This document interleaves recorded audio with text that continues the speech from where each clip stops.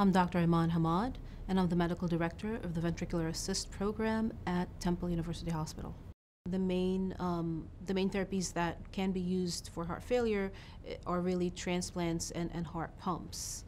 Other than that, really, the prognosis for patients who have heart failure, studies have shown that they have a 50% 5-year mortality at diagnosis.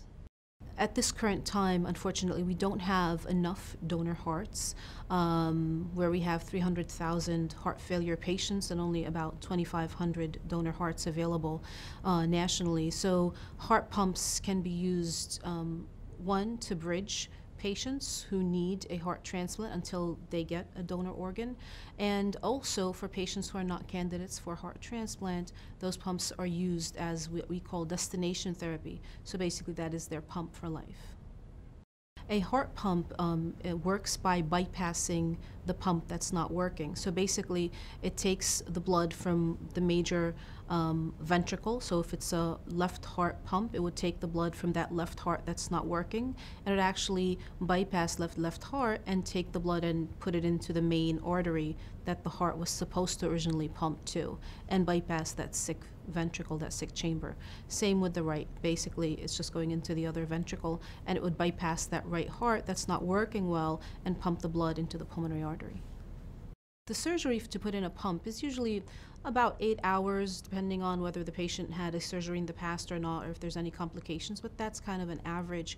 And usually the pump is placed in the operating room. It's an open heart surgery where the pump is placed into that ventricle that needs to be bypassed and then connected to the big artery that the blood flow is going to. And then afterwards, what we call a drive line, which is electricity source, is tunneled through the skin in order for the patient to charge that heart pump after the surgery.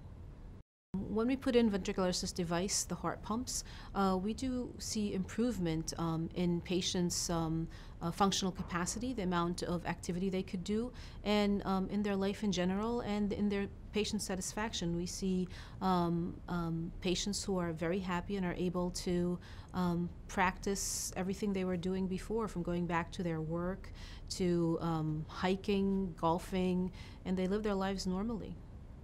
We've put almost 300 implantable VADs since we started, and our VAD program has surgical expertise and also has a multidisciplinary team that focuses on these patients